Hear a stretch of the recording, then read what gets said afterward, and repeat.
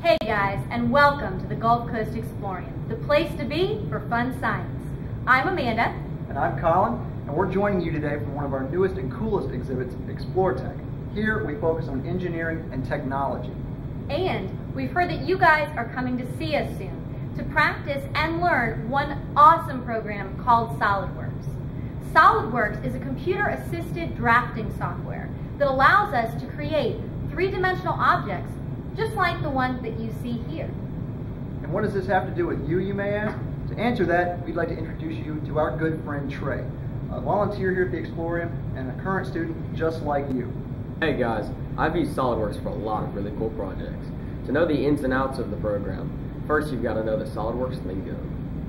The three options of what you can create in SolidWorks are a single part, an assembly, which is many parts, or a two-dimensional drawing. To make any of these in SolidWorks, it's important to know your way around planes, and we're not talking a lot about the ones you fly in. We're talking about flat surfaces.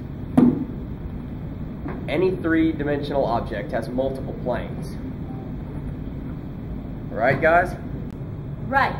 But here's a question for you guys out there. So we just saw a large cube, which is a 3D object with multiple planes. But say our object is a lot smaller, and something we're more used to seeing. Like this. Normally, to take measurements, we would use a ruler or a tape measurer. But with something like this, it can be more tricky to get a good measurement, as you can see. That's right, Amanda. And we know accurate dimensions are very important anytime you design something, but especially here in SolidWorks. Now, there are many ways to take measurements, but we do have one tool here in ExploreTech that makes things a little bit easier. Vernier calipers are tools that have two sliding scales. These move and they allow us to measure the diameter of both interior and, as you can see here, exterior points, as well as having a depth tool found at the bottom. Plus, we can take and read the dimensions in either metric or English. Since these tools are incredibly precise, they are actually used in the real world by engineers and other professionals. So with everything that you guys have just learned, we've come up with a good challenge for you.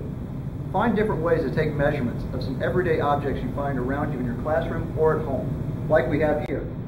A coffee mug, a tape dispenser, a screwdriver, or even your own computer mouse. Once you guys come to see us, we'll see how your measurements matched up. And remember guys, accurate measurements are very important. But most importantly, have fun. We're very excited to see you guys soon.